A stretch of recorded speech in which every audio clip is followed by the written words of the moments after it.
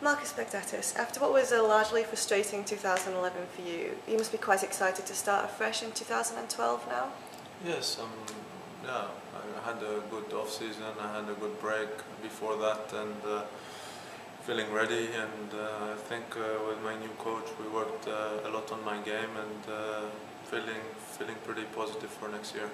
What sort of short-term goals have you laid down just for the start of the year?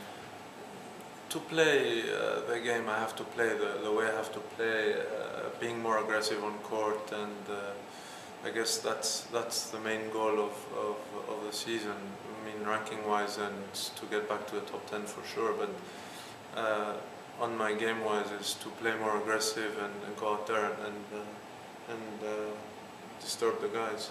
And the depth in men's tennis is getting better all the time. How difficult is it to stay close to those top guys?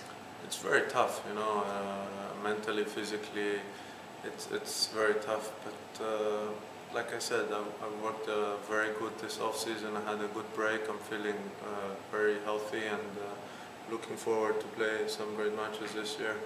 And you always get great crowd support when you come to Australia, and you've obviously had some wonderful memories of playing here. Does that inspire you at the start of the season? For sure, it helps. It helps having a lot of fans around, and I love coming here. I had great emotions here. Every time I come here I have great emotions, and it's a pleasure coming every year here.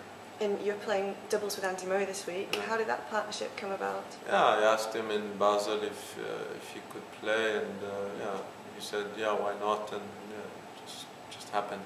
And finally, any New Year's resolutions? No, I don't think. Man United is playing tonight, so I'll just watch them and maybe go to sleep. Great. Thank you, Marcus. Good luck this week.